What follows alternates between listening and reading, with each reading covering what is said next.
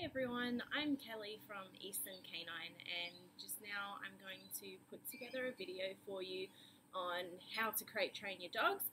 I'm sure if you're here already you know the numerous benefits for crate training, so because I want to try and keep this video kind of short, I'm not going to go over all the benefits. If you do want to know some of those benefits though, please feel free to send me a message and I will send those right through to you, because I use crates with my dogs. I don't say they're 100% essential to use, but I do highly recommend them and they definitely come in handy. The first thing that I want to go over is the sizing for the crates. You want it to be large enough that they can stand up and turn around, but if it's too big, it's kind of defeating the purpose. You want it to be a nice kind of den, like small cozy area. But in saying that, you want them to stand up, turn around, and be able to lay down and stretch out a little bit so it is comfortable for them.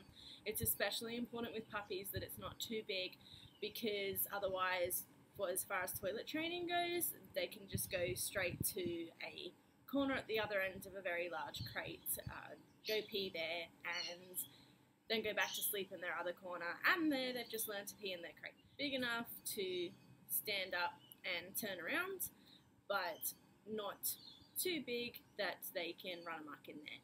So if you do have a puppy and, for example, a question I get asked a lot is, you bought a mixed breed puppy, judging by the size of those paws, could be a pretty big dog. So for those people, you can actually get a much bigger crate, but buy a divider to go in it so that you can adjust the size to make it smaller. Obviously it's going to be super tall, but we're not worried about how tall it is.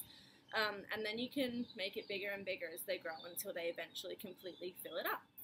There are a few types of crates that you can use.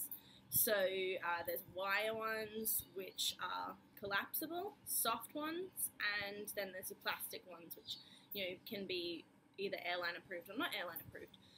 So everyone has their preference, each has their advantages and disadvantages. Your wire ones you can collapse, which is great. I use them a lot when I used to go camping or taking my dogs on trips with me. That way it's not taking up the whole car like a plastic one would. But the benefits of the plastic ones obviously is it's nice and secure, and they're quite strong as well, so a lot harder for dogs to break out of. But I have seen wire ones for those dogs that like to escape, putting zip ties around the corners. Seems to hold some dogs in pretty well.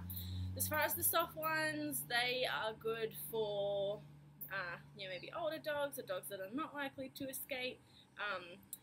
Otherwise, they are pretty easy for a dog to scratch out of. Next thing is the best spot in the house to put the crate. So I suggest a somewhat busier part of the house where there are going to be people around more often than not, at least to begin with. So such as the living room. That way, they're not feeling completely isolated, because again, dogs are pack animals and we don't want to, put them in the crate, maybe in the laundry or something like that. Some people, at night time will put the crate in the rooms or whatever, but that is completely personal choice, up to you. And I would feed them every single meal in there, so that's going to speed up the process as well, that they get accustomed to it. Give them all their treats in there, so long-lasting things. Maybe they get bones or dental chews or something like that. Give those to them in there. You can put some toys and stuff in there if you want to just especially in the beginning, to really get them nicely accustomed to it.